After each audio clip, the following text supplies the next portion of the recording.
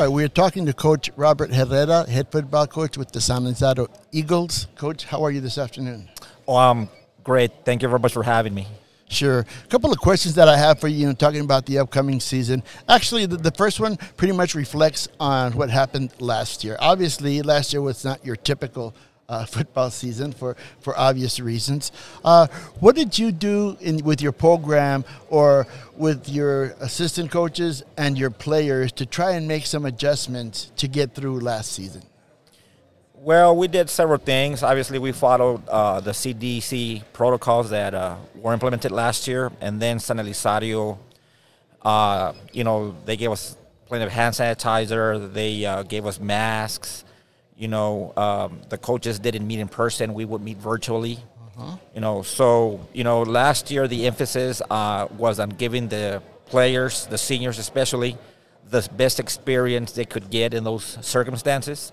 What made it very difficult was that, our lineup changed from week to week because, you have a player who was exposed to the virus, and now they had to be up for 14 days or 10 days, whatever it was.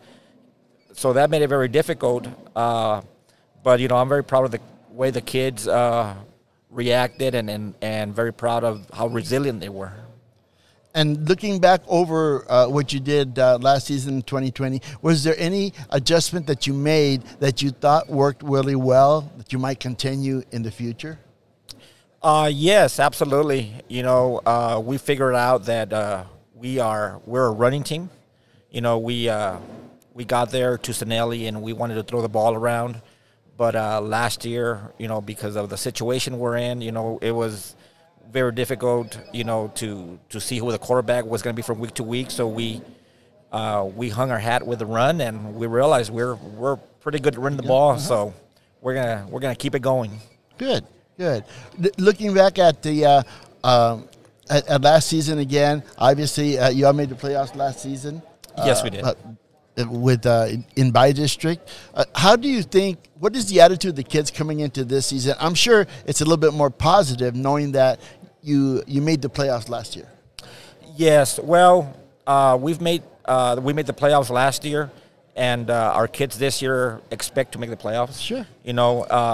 San Elizario made the playoffs in 1998, and then when Coach Aguilar got there in 2018, he made the playoffs. Right.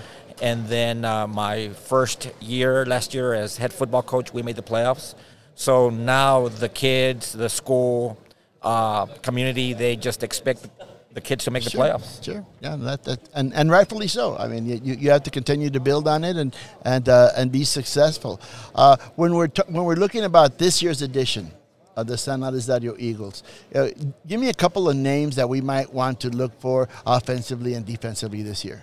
Okay, it's a young man who came out for football this year.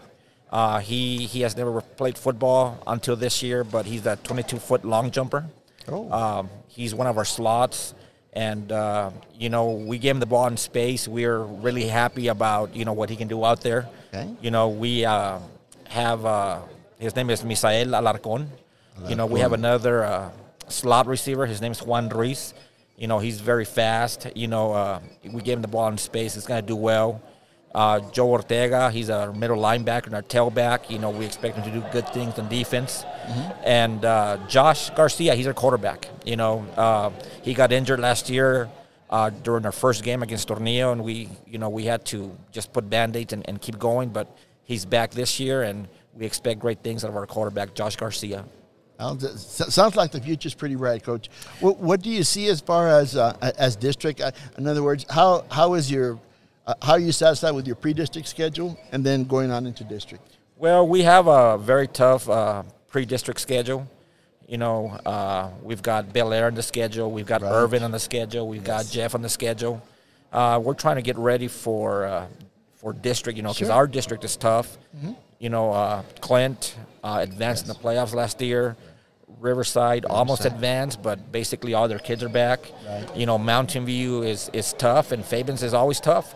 So, we got to get ready for district with a pre-district schedule that's going to be, difficult for a kid, so that, when when the district comes around, we're ready to play. Well, Coach, it was nice talking to you. Good luck this season, and hope to see you during the season. Thank you for having me. Appreciate it.